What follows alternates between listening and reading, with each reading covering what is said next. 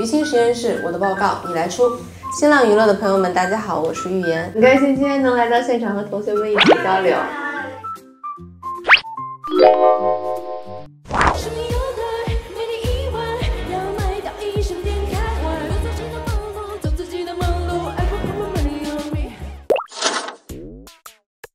一共有2首歌，一首歌是代表丛林，然后一首歌是代表宇宙，其实它都是跟自然相关的。这一次会选择在这个节点发这2首新歌的原因是，我有一个生日演唱会，那肯定想在这个节点留下不一样的记忆。第一次自己开体育馆嘛，还挺激动的，一想着大家都会来看我的演唱会，就感觉很快乐。民族风，我觉得民族风的一些乐器是非常流氓的音色，但是呢，自己其实说实话，现在我还没有能找到很适合这种乐器的歌曲。那如果有一天我找到了，那肯定还是想尝试一下子。因为这首歌叫点燃，它很像就是前进的动力。为什么称之为宇宙？就是可以包容一切。那其实也就像他们一样，可以包容一切，我的好的、不好的，或者是怎么样。英雄联盟，英雄联盟最高战绩是多少？那我有点不太记得了。我觉得可能是杀了20多个人吧，但那也是我在经常玩的情况下的最厉害的时候了。但现在肯定不行了。你玩游戏最疯狂的一个阶段是什么时候？很早之前，就是大家都在过情人节，我跟我闺蜜在网吧打游戏。不愧是你，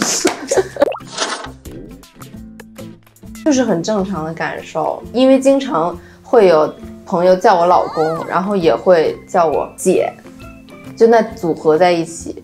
那个听起来也没有什么。哪些朋友经常叫你老公？就是我的歌迷朋友。哦，我的歌迷朋友，你以为你吃到瓜了是吗？笑死！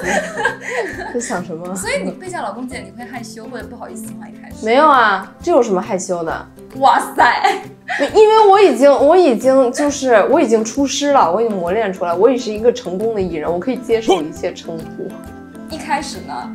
一开始会害羞吗？当然了，当然一开始会感觉想找地缝钻进去，因为一般都是大庭广众嘛，就是当着大家的面。你说如果私下里的话，其实还行。我有看到过那种投票啊什么之类的，因为会有那个朋友们艾特我嘛，然后我都会看到。我不是说我去评价大家或者怎么样啊，就是。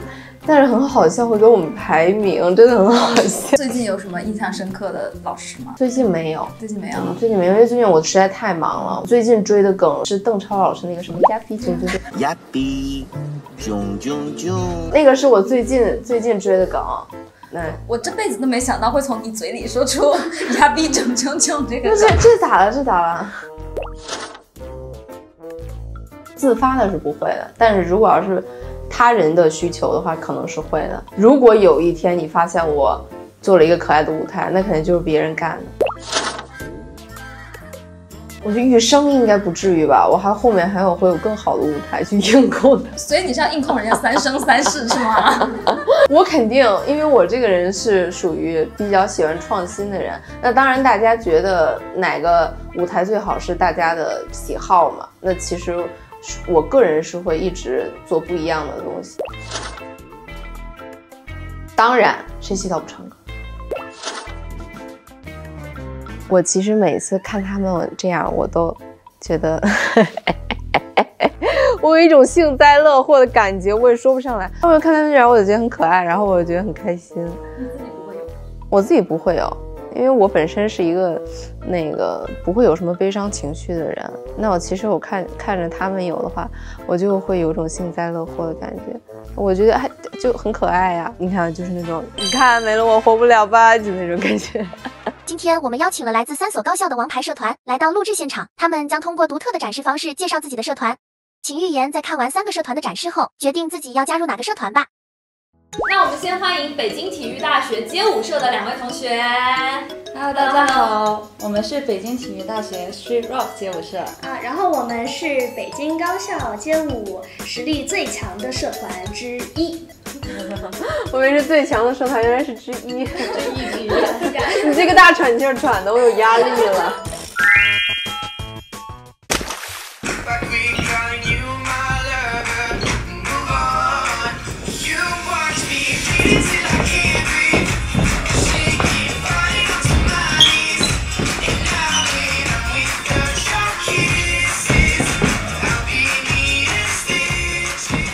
很青春的感觉，我没有。我今天看到他们也是这种感觉。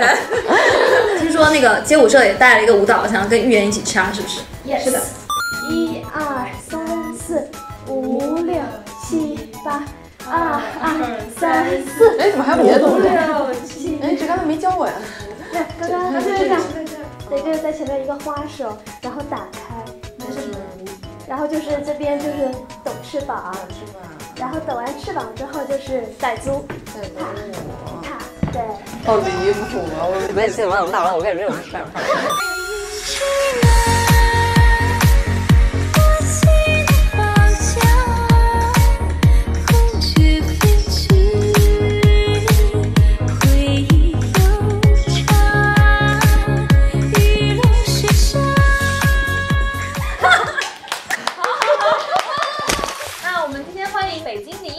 动漫社的2位同学 cos 的这个剧叫什么来着？时光代理人 cos 的是什么角色？哦，我输的角色是陆光，他是一个比较面瘫的人吧，沉默，对，沉默寡言。对他有一个好朋友陈老师，对，就是我是那个人。那我们来简单点评一下今天我们2个同学的 cos。我以前是学美术的嘛，我觉得其实在嘴巴上可以加一些高光点，因为在动漫来讲的话，其实高光点什么之类的是会比较明显的，然后包括就是鼻子啊或者怎么样，因为在画画的过程中，一定要有高光点，才可以让立体的地方变得更立体。动漫社的同学带了一个面具来，是宝清房主的一个狐狸面具。然后我们想看能不能让喻言使用一下道具，并且还原一下宝清房主的一个经典台词。少年人，我可以帮你。少年人，我可以帮你。头一次听你这么说话，我也头一次。我们是北京林业大学微光摄影社的同学。刚刚拍了一组出发图嘛，然后我们可不可以就是先给喻言来展示一下？我们今天准备了2个相机，一个是正常的拍，平时拍出发图会用的相机和焦段，然后还有一个是鱼眼镜头。我们想用鱼眼镜头的原因是因为我叫喻言，是吗？当时是在微博上刷到了一组博主发的拍鱼眼镜头的照片，当时感觉特别帅，是一直以来特别想尝试的一种风格，然后刚刚好就是喻言姐姐在我心里也是一个特别帅、特别酷的一个形象，然后就感觉刚刚好。如果喻言给今天我们同学们给你拍的出发图打分，满分100分，你给多少？那肯定给100分啊！像我这么高情商的人，没有，因为其实大家，我觉得在大学里面能找到一个自己很喜欢的这么一个课外的这么一个社团，我觉得其实是在学习的同时，也可以放松一下自己，包括我觉得年轻人找到一个自己喜欢从事的这么一个专业是很不容易的一件事情，肯定要打100分作为鼓励嘛。谁是你心目中的内娱拍照美神？刘亦菲。这种问题都不用问我，我每次都是这种回答。你看我的时候，我有遇到过瓶颈期吗？就最近啊，腰间盘突出啊。因为其实说实话，腰的力量很重要嘛，因为是核心力量。如果要是比如说腰出现了有一些问题的话，你可能就没有办法收紧，然后可能会动作有一些松散。但是现在我也在尽力解决这个问题。我想问一下喻言姐姐，就是平时跳舞的时候是怎么表情管理的？我其实不练表情管理，因为我个人是觉得表情管理要自然，根据现场的气氛，然后还有根据歌曲。由内而外散发出的表情，才是每一场都不一样的。可能是观众也想看到的东西。如果一直复刻的话，我觉得是没有意义的。芋圆有没有什么问题要问我们大学生吗？你们的精神状态真的像网上一样吗？平时的时候就很开心，然后考试周的时候可能就疯疯癫癫的。哦，所以你们真的会像网上所描述的一样？是的，差不多是的会。我不知道大家，反正我自己个人是。你看到网上大家这个精神状态怎样？就是胡言乱语的一个状态。就有的时候可能就是不会管别人的死活，就是类似于这种吧。但是很搞笑啊，我觉得就是精神状态有时候不稳定，其实也挺好笑，会带来给我一些欢乐。接下来请寓言做出自己想要加入哪个社团的选择。如果寓言姐姐选择我们北体街舞社的话，然后我们这边是会有一个免费的亚洲最大的高校健身房，然后同时我们这边还会有专业的体能指导以及非常专业的体能康复。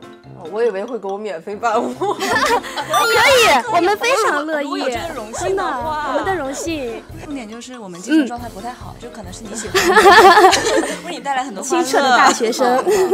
我们可以提供一整套的北京林业大学写真集、校园写真集，还有我们的星轨拍摄课程。星轨拍摄课程就是拍星星移动的轨迹。哦，对，免费的出发图。对，当然可以。免费的伴舞，免费的出发图，都有了。你看吧，就我这个就是完全老板思维，怎么省钱怎么办？我们的话可以手把手带你玩 cosplay。首先我是毛娘，我还是一个道具师，她是一个妆娘，然后我们就是设备齐全，我们也有摄影师，就是服装和发型，对对对，化妆，对对对。那我可能会选这边吧，因为那个伴舞的花销比较大。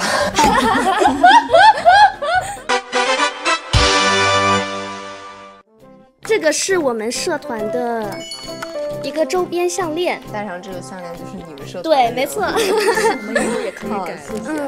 舆情实验室，我的报告你来出。哎，为什么？